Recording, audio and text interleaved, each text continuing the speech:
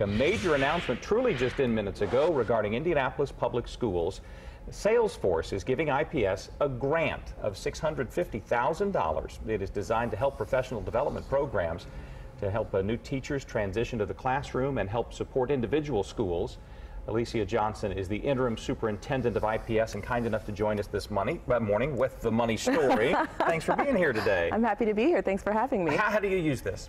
Well, we're so excited and thankful to Salesforce for this investment in our district. We really have three areas of work we're really focused on: supporting the development of our central service folks, so the folks who directly support schools, supporting our school leaders in their own leadership development, and then supporting new teachers. We know that when teachers start in the classroom, that can be sometimes a challenging first couple of years when you get started, and so really building out programming that will directly support our new teachers in the classroom. So the new teachers, clearly an issue. Keeping teachers, good teachers, has in modern education been a challenge as well. Yes. How does this money help you do that?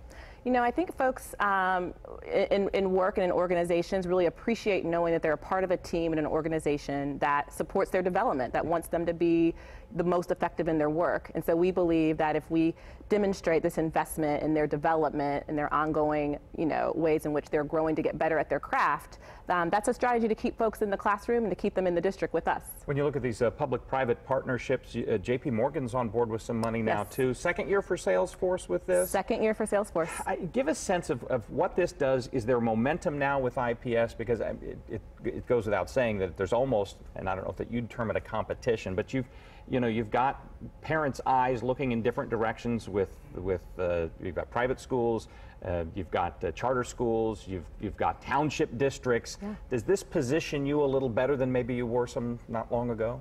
I think so, and I hope so. Parents have a lot of choices when it comes to choosing the educational path for their children, and so we believe that these investments from partners who see the work that we're doing and believe in the vision that we're setting out is demonstrating that IPS is a viable and great choice for families to make. Do these grants come with any conditions? I mean, do they guarantee business for Salesforce or JP Morgan or anything like that, or is this, look, we want to support education, take this money, do good things with it? Right. I think in the case of both organizations, JP Morgan and Salesforce, it's about they do business in this community. They employ lots of folks in the Indianapolis community, and so this is a way in which they can really directly invest in the young people in our community as well.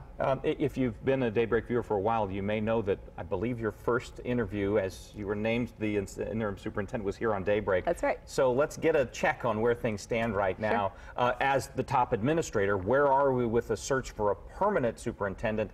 And is that a job that you'd still like to have? Sure. So that work is underway with our Board of School Commissioners. They are facilitating and leading that process. I've been in the job and doing the role since January and made clear publicly my intent that I'd love to keep the job. It's been an honor and a pleasure to do this work over the last several months. And so the board has outlined their process. Interviews for finalists will happen on June 18th, and they hope to have a final decision by the end of the month. Important going into the next school year that happens sooner than later? It is. I will tell you, sitting in the seat, that the planning and preparation that you have to have completed to make sure you get off to a very strong, solid start of the next school year, that work is happening now and has been, and so it's really important that you're able to get sort of all of those pieces in place before August comes, because it's going to come pretty quickly, actually. Yeah, we'll be looking for the headline from IPS about leadership, whether it's continuing with the current or going in a different direction. Thank you for being with us today to announce a very important grant from Salesforce. Again, $650,000 is the total? $650,000. I also would be remiss if I did not say thank you to the IPS Education Foundation. They were a tremendous partner in helping us to secure this funding and this investment, and so excited and thankful to Salesforce, but also to our Education Foundation partners. Group that kind of links up the need to the folks who might actually have the resources for yes. it. Randy Alice, that's what's happening in education in Indianapolis. How about the forecast over our fair city? Well, sounds good here, guys.